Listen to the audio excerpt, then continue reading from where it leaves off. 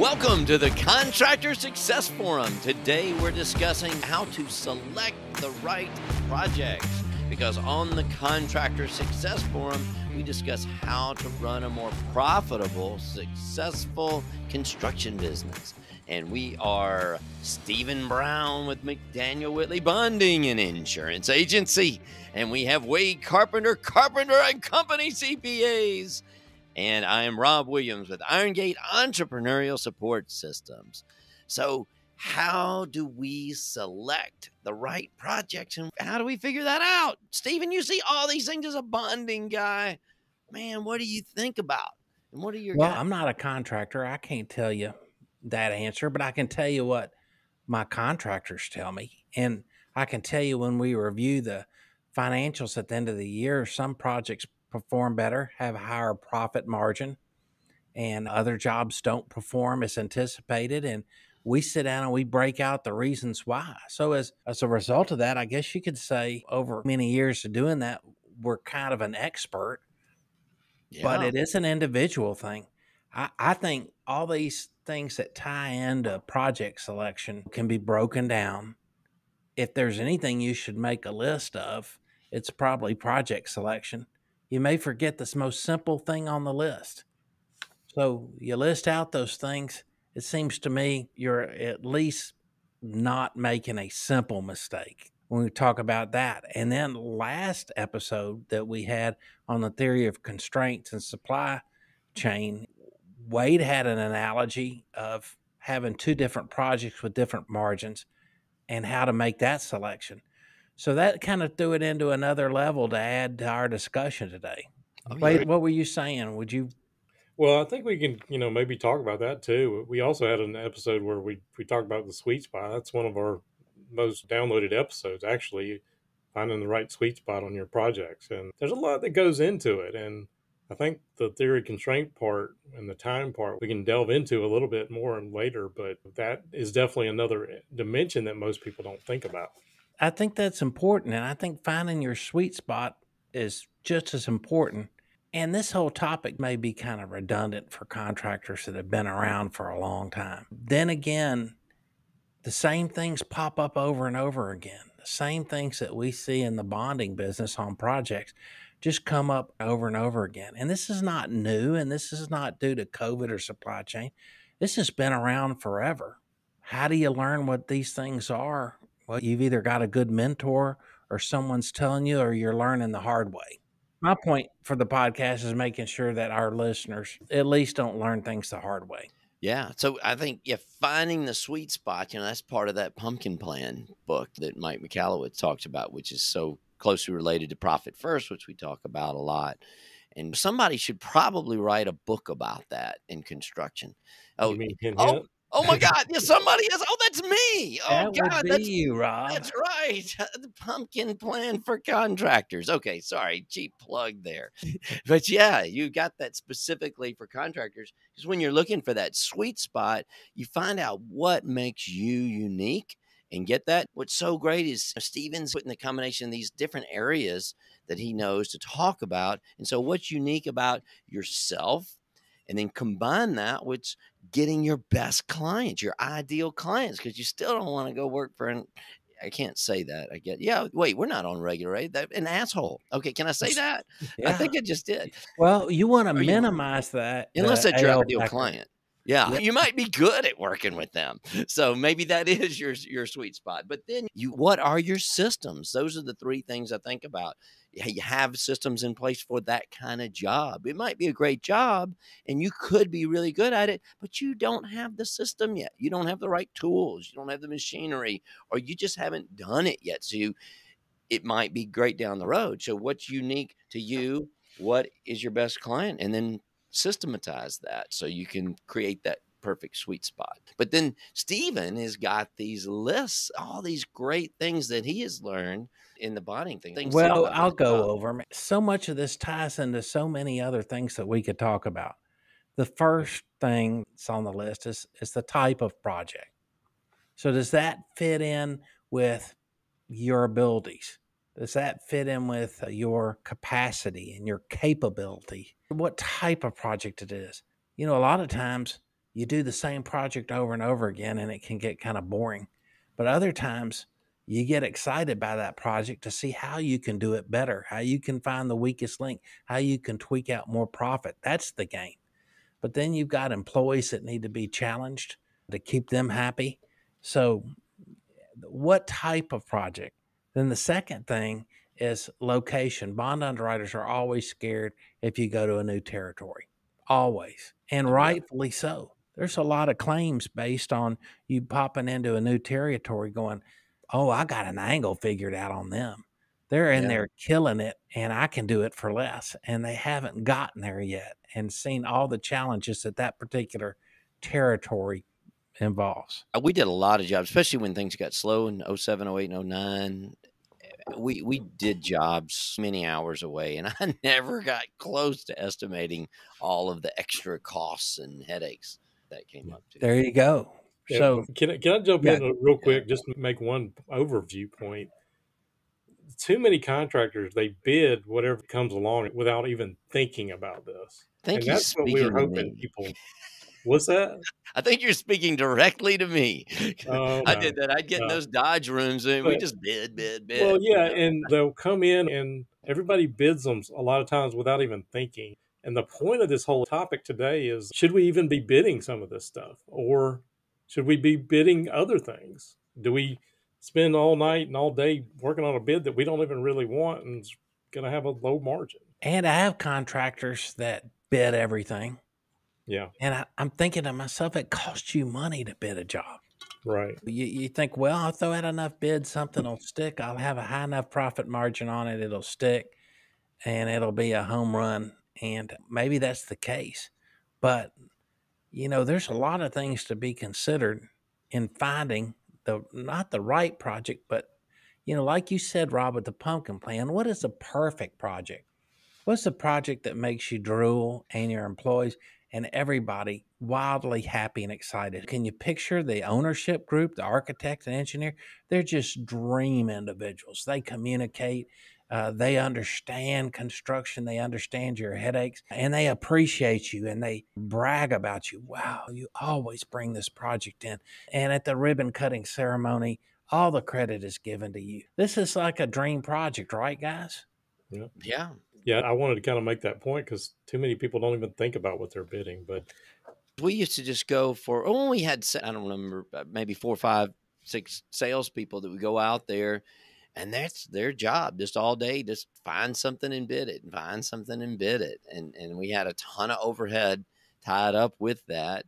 And they're just trying, and they've got these numbers to hit. And we had these formulas. How many bids are out there in the bucket? And how many, we didn't have enough thought process about qualifying and streamlining that and getting the right thing. It was just a big numbers game and a bucket to try to satisfy some goal that we had that was not thought out well enough. All right, next thing I had on my list was the competition. What's your competition out there? And you know who is regularly bidding against the projects that you're bidding. You know who your competition is.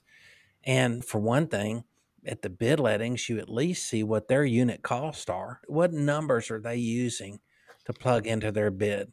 And if something's out of whack, why? If you have a good competitor and you're regularly competing against them, then you need to pay attention. They're beating you for a reason, and you need to know what that reason is. But if there's a lot of competition on a job, you might just say, I'm not going to make the money I want to make on that. I'm going to bid it because the owners asked me to, but I'm not going to get it. I'm not going to be the cheapest. And Yeah. that's kind of sad too. It's like a necessary evil. But then again, that costs you, money. Your relationship with that owner is everything, and they're putting it out to bid. And then the next thing I had on my list was what we were talking about in our last podcast, and that's the theory of constraints. What constraints does that particular construction project have? Are you identifying those constraints? What is the weakest link potential for this project? yeah, I guess what the focus of that podcast was more on the supply chain too. And you wanted me to talk about the time issue because time is money, whether we're getting it done on time or not. But I kind of raised this the other week, but I think you guys said you had bath fitters where you are. Yeah. They're here in Atlanta too. I think they're nationwide, but they're a chain, and they figured out, like, how do we get a bathroom done in a day? And I don't really know anything about the company. I know bathroom remodels can be very expensive, but if they could do it in a day, they got to be making some great money. And we They do, don't and think they're about, not like, cheap. I had a quote from my bathroom. Oh my gosh, I don't think I valued that doing it in one day that much Hey, but because it was. you may want to pay that amount, Rob, to get it done in a day. You might. If I had more money, then maybe I probably would. But Hey, I've got a crappy bathroom I need to redo. yeah, And me I've too. studied it to the nth degree. I watched enough home improvement shows to know that I can really mess this thing up. The Yeah. good news is the person before me did it themselves. Oh, So, well, boy, well, there you go. sorry, Wade. Go ahead. Well, that was the only point, is time is money. And we made some of the points in the other podcast, but, those constraints, and then whether it relates to slowing down your project or making money, I think that's one of the major points you wanted to make there. Okay. All right. Yeah, Next for thing more I on have, that, yeah, just go back and listen to our last podcast on constraints. lots So, of good stuff there. Good stuff. And the next thing on my list, are your subs available? And who are your best subs? Your best subs are your most professional subs. They do what they say they're going to do. They do quality work and they don't bottleneck your project. Are those subs going to be available within the time frame of this job? Well, you're certainly going to know that because you're going to get their sub cost from them. The next thing is what variable costs are in this project. And we talked about variable costs before. I always use an injury on a job site being a variable cost because you say, well, I've got insurance for that, but then somebody has to take them to the hospital, and then you've got 2 employees that are not being productive during this injury. That's a variable cost. Another variable cost is like a job that one of my customers has down on the river. There's sturgeon that are breeding right down there in the river. Oh, God. I know what And you're talking about. killdee and sparrows that are breeding on the job site. Well, this was something that was in the job specs. And I said to the contractor, I said, I looked at those specs. I didn't see that in there. And the specs were 1,200 pages long. It was on page 943 or something like that. So anyway, he was totally nonplussed, and they had totally prepared for that variable. Steve and I also heard that's right below Beale Street. So I think there are a few tourists and late night overflow that's been breeding down on those cobblestones as well. I think They'd some be human stumbling breathing. right over the I think there is a little bit. That's a very popular area. Yeah, it is. But anyway, I was very impressed. And so variable cost are the little extra things that you just make a checklist, a mental checklist, and then make sure it's in your bid. And then you got your estimator putting the bid together and you're checking it over. And the estimator might be really high on a project and you're not. So that's an issue. Then you've got liquidated damages. Rob, I was just telling you the Target right across the street from us had $40,000 a day liquidated damages. That's how important it was for that contractor to have it done on time because it was an anchor store. Oh, yeah. Boy, those used to scare me to death. I had one of my good friends. He warned me. He said, you may not want to bid my job because there's a $10,000 a day clause, and you better be okay with that because I'm coming after you. If you're late, it doesn't matter that we're friends. You're going to have that $10,000 a day liquid damages. And I was like, I almost didn't bid it. That's a beautiful conversation. And that's Right. a conversation for another day too. But Goldrat says in one of his books about you want the owners to have that. And we could talk about that another day, but you can develop your own competitive advantage by knowing how to manipulate that. So that's a topic for another day. Hey, by the way, this general on this Target was helping out the HVAC sub by lifting some equipment on the roof and screwed up and put it through the roof. Oh, God. No stress there. So then the HVAC equipment was ruined. The roof was ruined. They had to order new HVAC equipment, and the clock was ticking like crazy. So plus the $40,000 a day that it costs. So yeah, does your ideal project have $40,000 a day liquidated damage? Well, maybe if you could put an extra $10 million on this project to cover LDs. Right.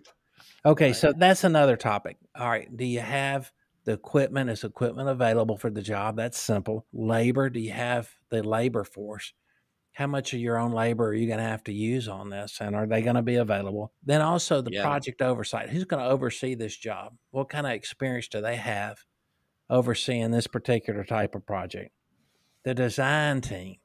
And that's what I call the architects and engineers and everyone else on those blueprints. Everyone that's stamped on there as official on the blueprints, that's your design team. And they're your contact between you and the owner. And they can be reasonable and they could be unreasonable. You might have a track record with them that you can't stand. And most people are going to say, I'm not going to bid a job with that SOB. They're just, Oh, they're yeah. not. Or they might say, I'm going to bid it, but I'm going to bid it with so much money. So, all right, that's a consideration.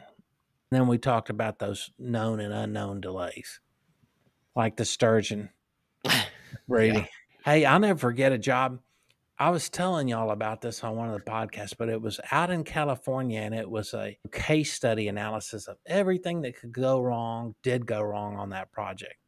There were political consideration. The project was right between two council people's territory that hated each other. The grunion were breeding right there on the site, and they were like rabbits. Those grunions were like breeding all year long, and every time they even thought about breeding, they shut the job site down. And then if there wasn't one thing, it was another thing. I don't even know what a grunion is. It's a fish. Oh, okay. Got it. I had to clarify that because you might think it's like a widget in Yeah. manufacturing Right. cost accounting, but a grunion is a little fish, and you're like, who cares? Let them breed somewhere else. Well, that's in the contract, and you got to abide by that. So, guys, that's all I had on this. What do y'all think? One thing I'm thinking about when you're talking about selecting the right projects, how does somebody identify what it is that's important to them? There are a lot of these projects, or what would you call it? It's a process that people go through to identify what their values are, what their strengths and weaknesses are, and what the trends are. And people think that could be a big waste of time. And I've definitely been in there thinking, well, why do we want to spend time on doing this stuff? But identifying yourself and studying yourself and knowing what those are and where are you relative to the other people. So, yeah, we're talking about selecting the right projects, but if you don't know yourself, then how are you going to know which things are good or bad? And how are you going to explain it to the rest of your team? I think a lot of times they call that what your own unique values are and stuff, but take that further.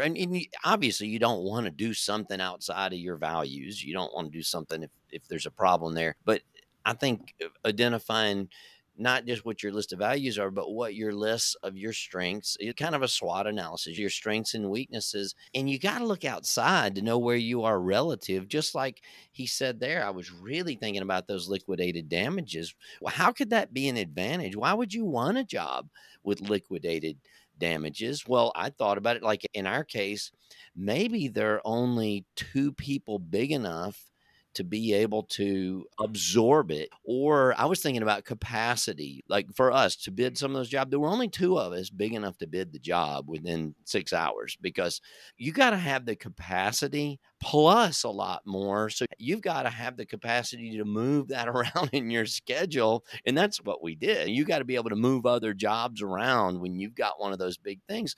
So, but if you know that you can comfortably do that, and this $40,000 a day is just really not going to be an issue because you have that, well, that might be a very great opportunity for you to make more margins and find that sweet job, because a lot of other people can't bid that. So find out what that is. If you've got plenty of crews and you can focus, I think about somebody that has 14 crews. Well, he knows he's got the flexibility to move 4 or 5 over there because 80% of his jobs don't have those time constraints. So he's got the ability to rally all the troops and bring in the cavalry to say that. Can you imagine if you're doing that and you're at 100% capacity on one job and that's all you've got? And then something happens and you don't have those people, man, I wouldn't want to be in that position where you're just watching that $30,000 a day and there's nothing you can do about it.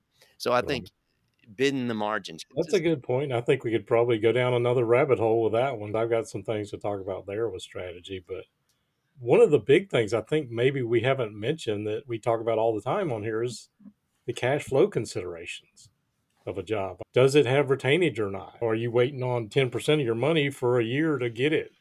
How fast does that owner, the general contractor, pay you? Will you be able to float the job if you have a year's worth of retainage? Things like that. A lot of people don't even think about that when they go bid a job. That's Yeah. a huge point that should be on the list front and center. Yeah. Yeah, because there are some. Maybe you have a line of credit set up. We like to talk about profit first in doing these things, but on the other side of it, maybe the fact that you've got big line of credit could qualify you for some of these really slow pay jobs, and you can have the opportunity to make a lot more money. I know we always say don't get that slow pay, but maybe that is your competitive advantage, is your You're finance, right. your And then you ability to bid in the finance a job cost, for the contractor. and you bid in the cost of that money as if it was a job cost. Right, right. Yeah, because some people are saying some of this financing can be, especially if it's got like these credit stuff, these higher interest rates. But man, if you're making 40% and it gets you the job, well, maybe that 8% loan doesn't sound so bad because you might be the only one that's bidding it. And like Stephen just said, you make a much higher margin, and that could be 100 times more than the interest that you just paid on. That's a good point, Rob. Just a couple other real quick points.